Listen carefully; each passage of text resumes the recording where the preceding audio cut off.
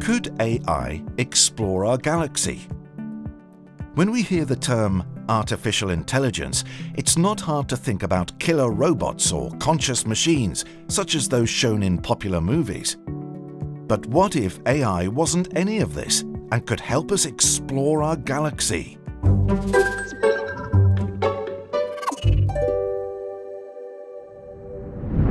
For the programmers and researchers, artificial intelligence mostly means learning and adaptive algorithms.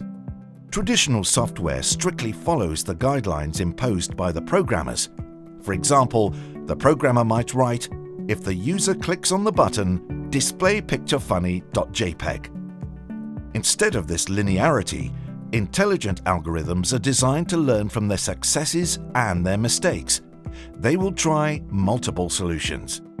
Once a solution that works is found, it will be used as often as possible while maintaining some exploration for potential better solutions.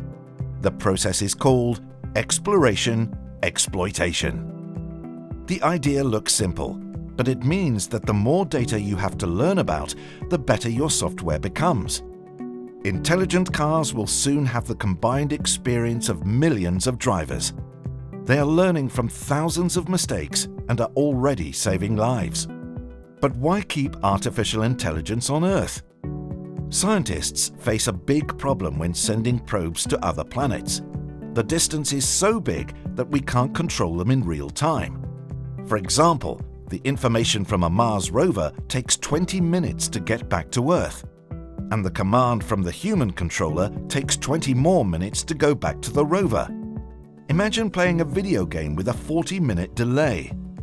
But if probes are intelligent enough to learn, they could explore by themselves, make decisions, find resources to repair broken components, gather energy and, why not, build other probes to help them in their exploration mission.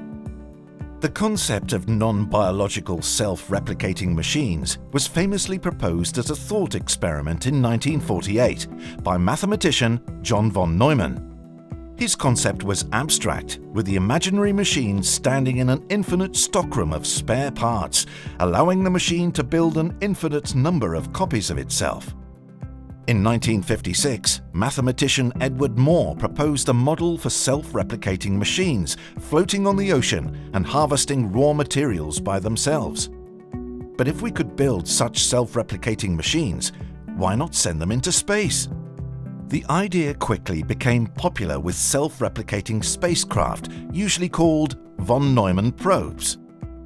Space is so big that we cannot explore it during a human lifetime. But time is not an issue for auto-repairing machines. Von Neumann probes could build other probes that are then launched into the vast interstellar vacuum. They don't need to move fast. Hibernating for centuries when there's no star in sight is not an issue for an automated probe. In the late 70s, physicist Freeman Dyson even came up with the concept of a very small and light auto-replicating space probe weighing less than 1 kilogram. Using artificial intelligence, electronic and even some biological components, the probe could lay eggs near asteroids or moons. The eggs would harvest materials to build a copy of the original probe. While explaining the concept during a lecture, an audience member called out, "You mean this is an astro chicken?" Dyson liked the name and started to use it himself to describe his creation.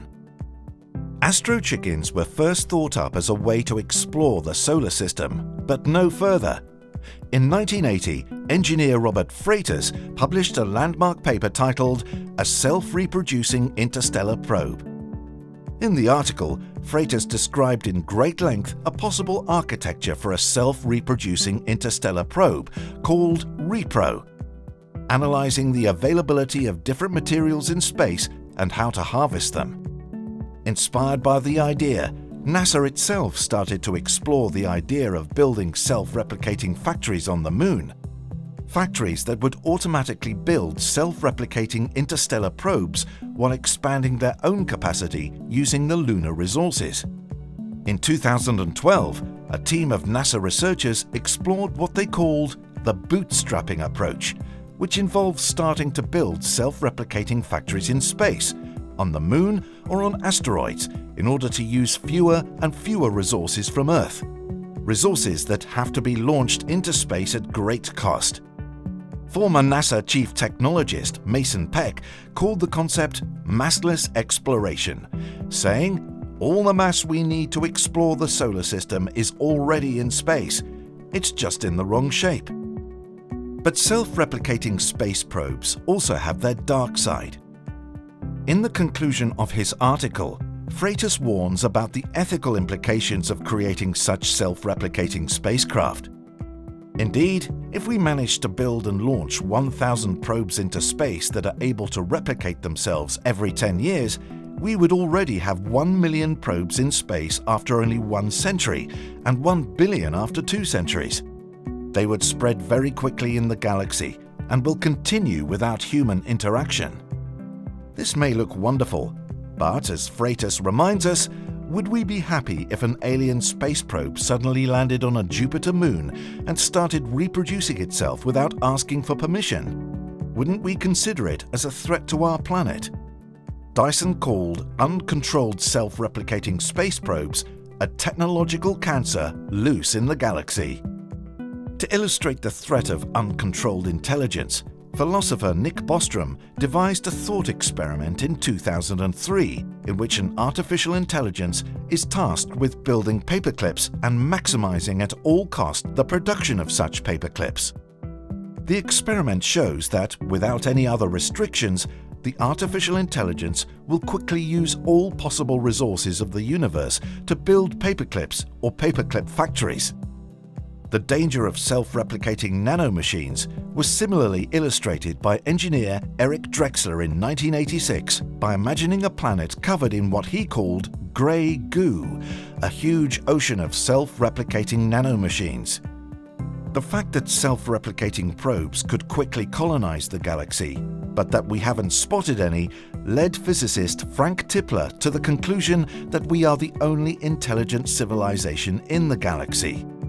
Carl Sagan famously responded by saying that any civilization intelligent enough to build self-replicating probes would also be intelligent enough not to build them and able to destroy any von Neumann probes approaching its solar system. Carl Sagan's view may be a bit extreme. Simple limits can be implemented to avoid a self-replication apocalypse. Von Neumann probes may be the best way to explore the galaxy, but we still need to learn how to build them.